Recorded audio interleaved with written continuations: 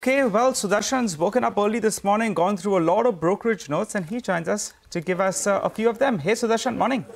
Morning, Nigel. So in the brokerage corner today, we have first UBS on HDFC Bank. It has a buy call with a target of rupees 1900 per share. It says there is a likelihood of MSCI weight increase, but it's not given. And the weight increase that UBS is talking about, it's because of the selling by FIs in the recent months. And because of this, it can see passive inflows of $3 to 6.5 billion in case there is a weight increase. And it expects improvement in NIM and ROA over next 2 years. Next is CLSA on Capex.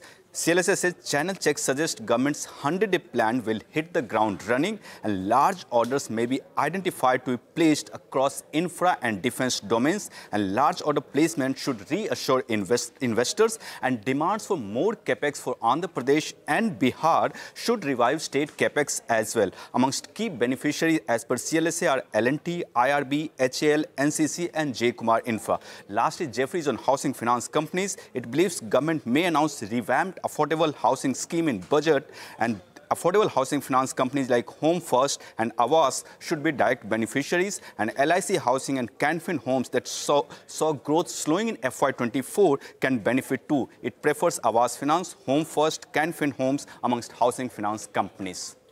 All right, thanks very much for that. So those are brokerages and what they're saying, so lots to track there as well.